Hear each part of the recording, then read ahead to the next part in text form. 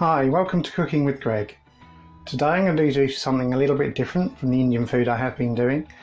Today I'm going to show you how to make Chinese takeaway style Char Siu. That's Chinese barbecue roast pork. It's not actually roasted, it's boiled. That's how the takeaways do it. Okay, so let's start with the ingredients. You will need 1 small onion chopped up, you can leave the skin on. Half a bulb of garlic, again you can leave the skin on but do crush it. About a tablespoon of tomato puree.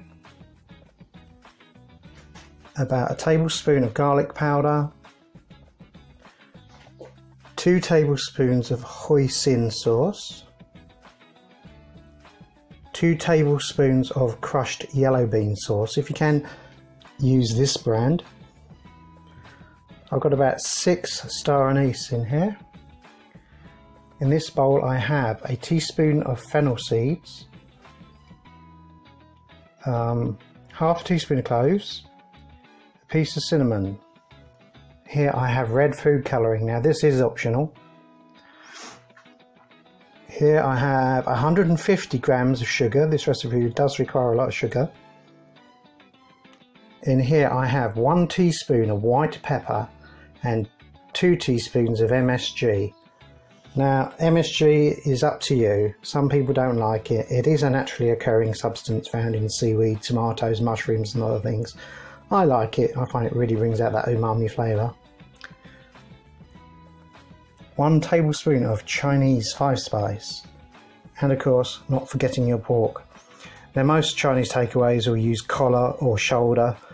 I couldn't get hold of any of that, so I am using pork fillet today. So the first thing to do is to trim your pork. I'm going to cut it into reasonable sized chunks.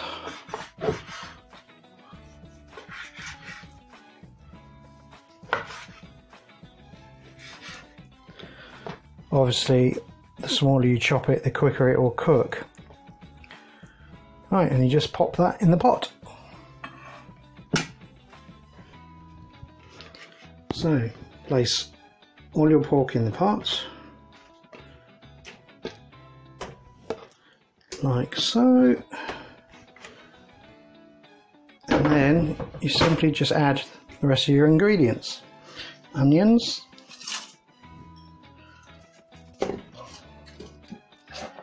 Garlic,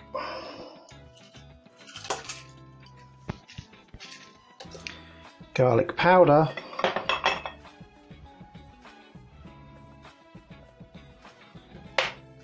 star anise, 5-spice,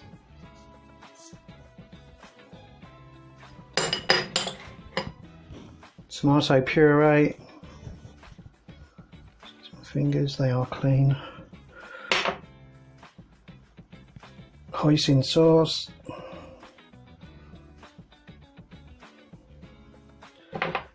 Yellow bean sauce.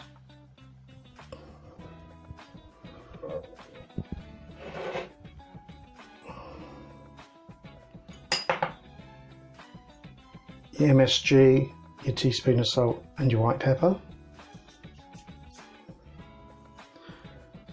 Fennel, cloves and cinnamon, and your food colouring if you're using it, which I left over here.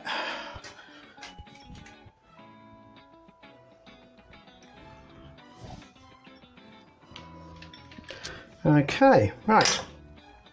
Oh, not forgetting of course your sugar. Nearly forgot that, that's quite important, don't forget that.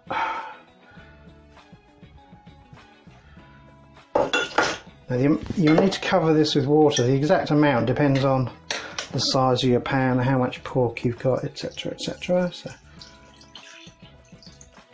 some water.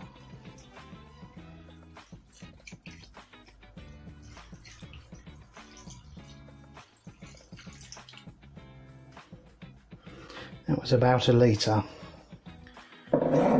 I'm going to cook this with a lid on, but I'm going to bring it to the boil and use a temperature probe to tell when the pork is cooked. Now, pork's cooked when it's between 71 and 77 degrees centigrade or Celsius. As you can see at the moment it's just 21. So I'm going to stick a lid on that and get it going.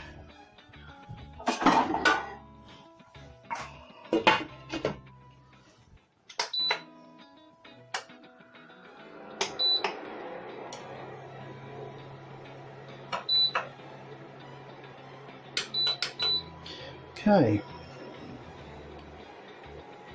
and we'll just let that come to a simmer, and I'll come back to you when that's done.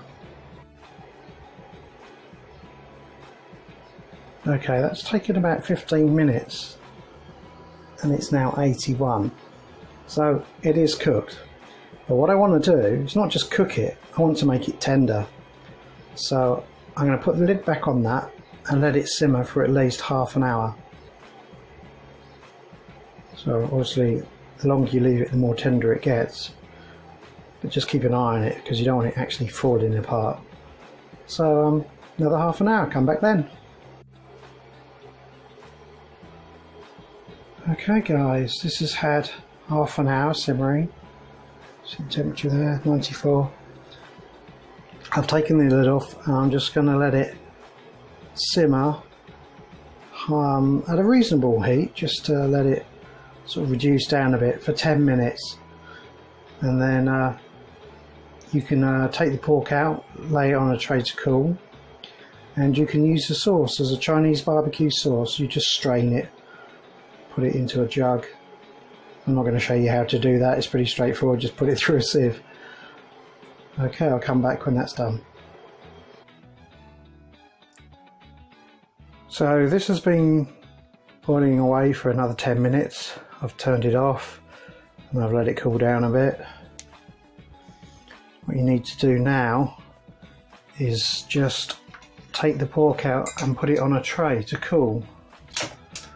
That'll do. And the reason you want to let it cool is you won't be able to slice it if it's hot. It will just fall apart if you try that. So take it out, let it cool down. I think there's a bit of onion, that's not pork. Okay, that's pork.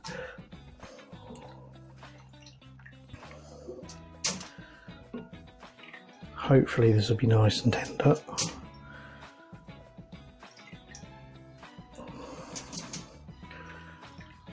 Putting the pork in there.